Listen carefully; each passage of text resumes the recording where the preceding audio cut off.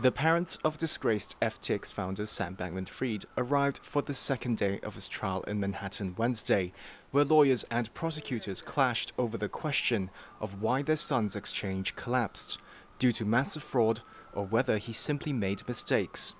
Sitting in court in a suit, tie and uncharacteristic trim haircut, Bankman-Fried was portrayed by his attorney on Wednesday as a math nerd who overlooked risk management in building FTX but did not steal customer money. While prosecutor Thane Wren said Bankman-Fried committed, quote, fraud on a massive scale, took more than $10 billion from unsuspecting customers, and doubled down to plug losses at his hedge fund Alameda Research when its crypto investments began to lose steam last year.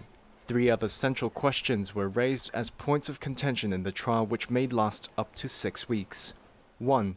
Was the collapse of FTX due to fraud or a smear job? Defense lawyer Mark Cohen said the Bahamas-based FTX was a casualty of a broader downturn across the cryptocurrency sector, and public attacks from rivals such as Binance and the crypto press led to a run on FTX. The prosecutor said that was an excuse for fraud. Another point of contention were ties with Alameda nefarious or business as usual.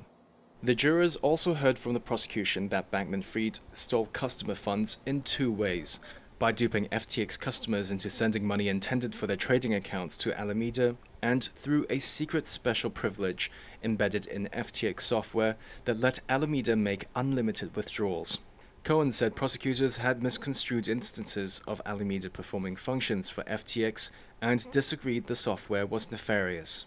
The prosecution and defense also clashed over the role of Caroline Ellison, Alameda chief executive and Bankman-Fried's on-and-off romantic partner, whether she was to blame for some of the wrongdoing or just a front for Bankman-Fried to carry out his actions at Alameda Research.